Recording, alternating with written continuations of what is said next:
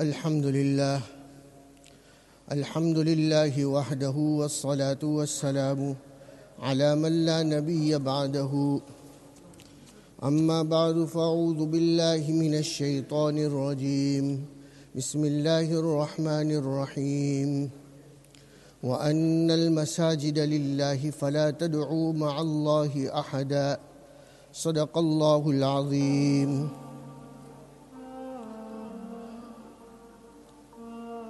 My respected brothers, elders in Islam, mothers and sisters who are listening at home, this short Quranic verse that I have recited has the nearest meaning. وَأَنَّ الْمَسَاجِدَ لِلَّهِ, without any doubt, the masajid belong to Allah. فَلَا تَدْعُوا مَعَ اللَّهِ أَحَدًا. So do not pray to anyone, do not worship anyone along with Allah subhanahu wa ta'ala. My brothers, we are going through a very difficult time. COVID-19 has caused havoc amongst mankind and amongst humanity. So many people were ill, alhamdulillah, have recovered. And there are so many people who are ill at this moment in time. And there are so many who have succumbed to the illness and departed from this world. On this blessed occasion of Salatul Jumu'ah, we make dua to Allah subhanahu wa ta'ala that Allah subhanahu wa ta'ala forgive the shortcomings of those who have departed from this world and grant them maghfirah and an elevated status in Jannatul Firdaus. And we make dua to Allah subhanahu wa ta'ala that all those people who are ill, may Allah subhanahu wa ta'ala grant them a swift, lasting and complete recovery. And at the same time we make dua to Allah subhanahu wa ta'ala that may Allah subhanahu wa ta'ala protect each and every human being from this and any other illness. And may Allah subhanahu wa ta'ala eradicate this illness from the face of the earth. Ameen ya Rabbal Alameen. Precautions need to be taken. That's why we see the condition in the masjid that we are seeing today, when numbers are restricted. Face mask has been, or the wearing of the face mask has been implemented in the masjid that you must wear it. And these precautions need to be taken, that the medical professionals have advised, and the government has also implemented upon us that places of worship can remain open with these conditions. And after taking the precautions, then we leave the rest in the hands of Allah Almighty. That is the reality of qadar and taqdeer. But alhamdulillah, on this occasion, on this particular lockdown, our government has given us the permission to keep the houses of Allah, places of worship, that they can remain open. And it seems as though that they have understood that the well-being of the insan, and we should understand that the well-being of the believer is dependent upon the masajid and the houses of Allah subhanahu wa ta'ala. The peace of mind, the sukoon qalbi that one can achieve attending the masjid, coming into the masjid, I am sure that you will agree cannot be achieved in the four walls of our homes. And the rewards and the benefits as regards to congregational salah and just coming into the masjid cannot be achieved at home. And something we understand from a narration recorded by Imam Bukhari rahmatullahi alayhi on the authority of Hazrat Abu Hurairah radiyallahu ta'ala anhu, in which Rasulullah sallallahu alayhi wasallam has said that a person who performs congregational salah in the masjid, then that salah is 25 or 27 times greater than the salah that is performed in the homes or in the bazaars and markets. وَذَلِكَ بِأَنَّهُ, and the reason why Nabi alayhi salatu wasalam says, إِذَا تَوَضَّأَ فَأَحْسَنَ الْوُضُوء, that a person performs wuzu, and he performs the wuzu in the best of ways. ثُمَّ أَتَى الْمَسْجِدِ, and then he comes to the masjid. لَا يُرِيدُ إِلَّا الصَّلَاةِ, coming to the masjid, the only intention is the performing of the salah. Nothing else is urging him to come to the masjid. Only intention is salah. Then he will not even take a footstep. And Allah subhanahu wa ta'ala will raise 1 degree in his status as far as the hereafter is concerned. And Allah subhanahu wa ta'ala will forgive for him 1 sin. And the angels will make dua for him. The angels will send salutations and blessing upon that person. Whilst he is in the masjid performing salah, Allahumma salli alayhi, the angels will say, O Allah, have send blessings upon this individual. Send blessings upon this individual. Allahumma rahamhu, O Allah, have mercy on him. Allahumma rahamhu, have mercy on him. And this will continue malam yuhdith fihi, malam yu'dha fihi, until he remains in the state of wuzu and until he does not harm anybody else. Salatu ahadikum, Nabi alayhi salatu wassalam then say that a person remains in salah ma kanati salatu tahbisuhu, until the time a person remains waiting for the salah. Now, just understand from this narration that whilst we remain in the masjid, the angels are making dua for us. I'll have mercy on this individual. Have mercy on this individual. Angels are sending their blessings on the people who are attending the masjid. Can this be achieved at home? Man ghada ila al-masjidi wa raha. A person who comes to the masjid in the morning and in the evening, أَعَدَّ اللَّهُ لَهُ نُزُلَهُ مِنَ الْجَنَّةِ كُلَّمَا غَدَاهُ أَوْ رَاحُ كَمَا قَالَ صَلَّى اللَّهُ عَلَيْهِ وَسَلَّمَ. The person who in the morning and the evening comes to the masjid, Allah subhanahu wa ta'ala prepares for him a feast from Jannah in the morning or for the evening.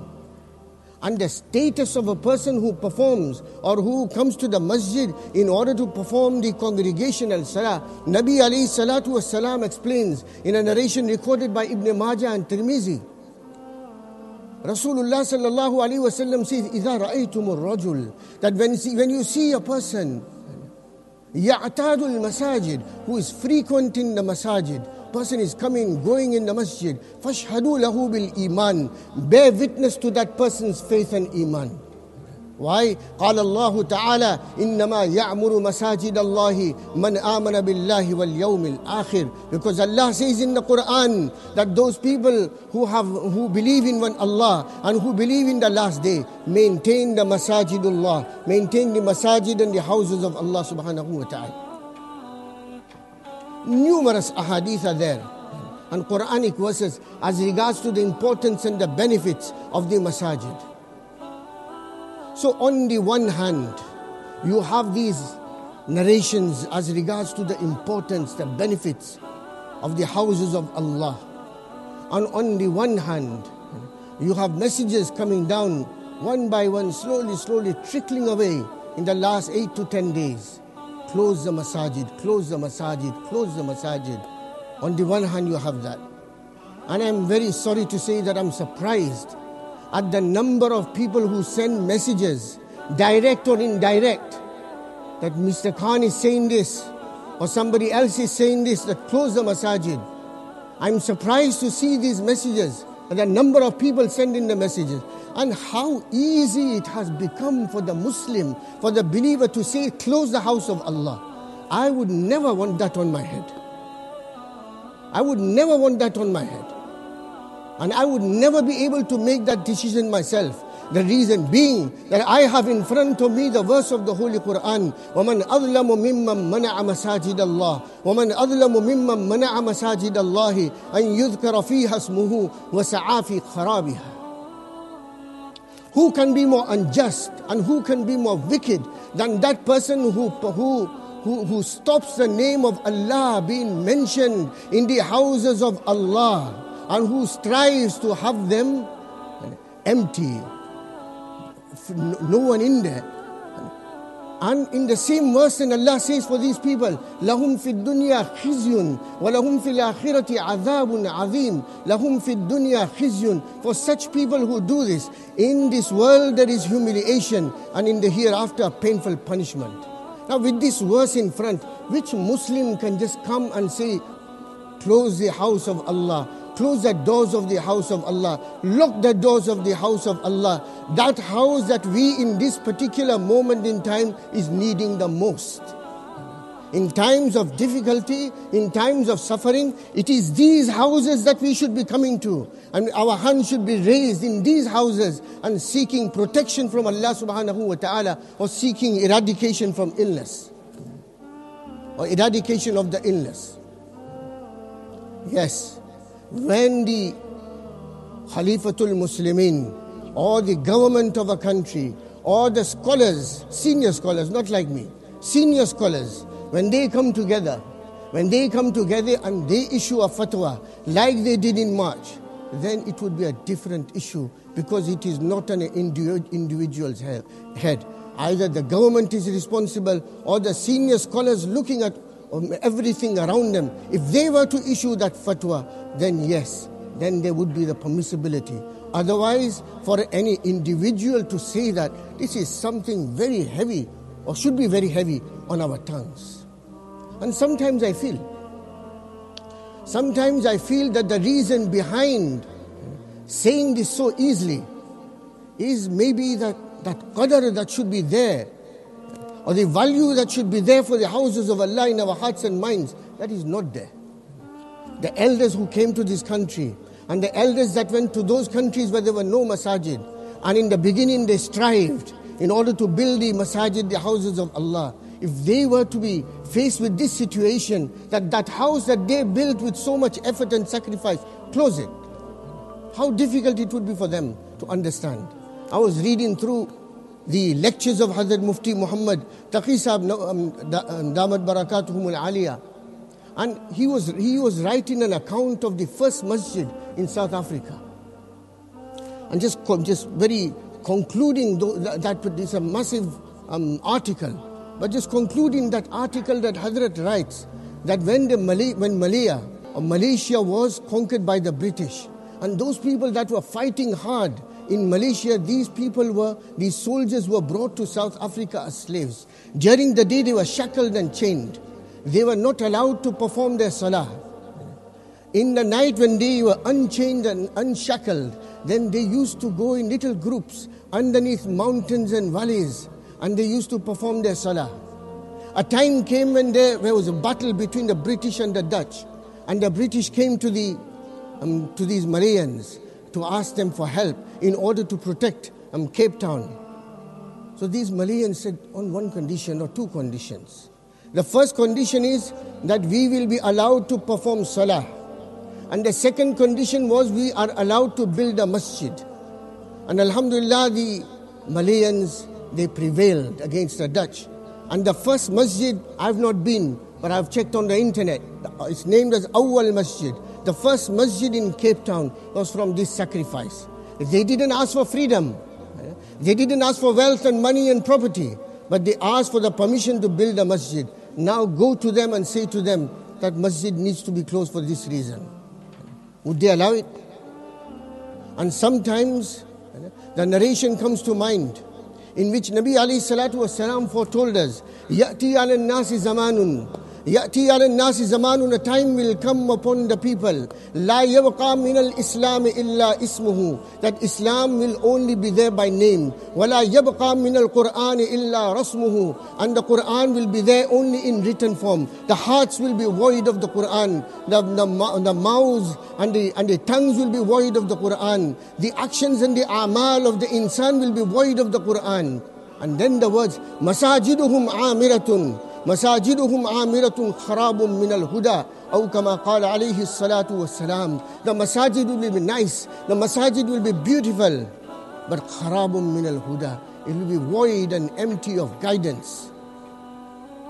So are we by our actions when we say close the masjid, close the house of Allah, think, what are we asking for? Kharabun min al-huda, That thing that Nabi alayhi salatu wasalam foretold us about, that the masajid will be there, but they will be empty of guidance. And we want the masajid to be empty of musallis.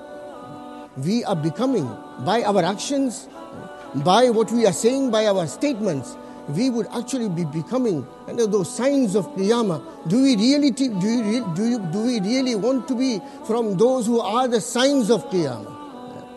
May Allah subhanahu wa ta'ala protect myself, protect all of you, and protect each and every individual. May Allah subhanahu wa ta'ala preserve our masajid, and may Allah subhanahu wa ta'ala keep our masajid busy with musalliyin until the day of Qiyamah. May Allah subhanahu wa ta'ala grant the qadr and the value of masajid in our hearts, and keep these masajid and the houses open until the day of Qiyamah. May Allah subhanahu wa ta'ala protect each and every one of us, and our families, our communities, and as I said, each and every individual of mankind. And may Allah subhanahu wa ta'ala eradicate this illness from the face of the earth. Ameen ya Rabbal Alameen. Wa ma alayna illa al-balagh. I know that there's so many people within our community who are ill. And brothers who, alhamdulillah, on Fridays work very hard to establish the Jamaat, cleaning the masajid. Muhammad, we know, Bhai Suleiman, who is a trustee here as well, who is very ill. Abdul Qadir is ill. Yusuf Bhai is ill. And then so many of the musallis as well who are ill. And a special request also came from one of the Appas who teaches here. Her mother is very, very ill in Burma. May Allah make dua for all of them. That may Allah subhanahu wa ta'ala grant every one of them shifa'an kamilan ajilan da'iman mustamirra. Ameen ya Rabbal Alameen. Wa ma alayna illa al-balagh.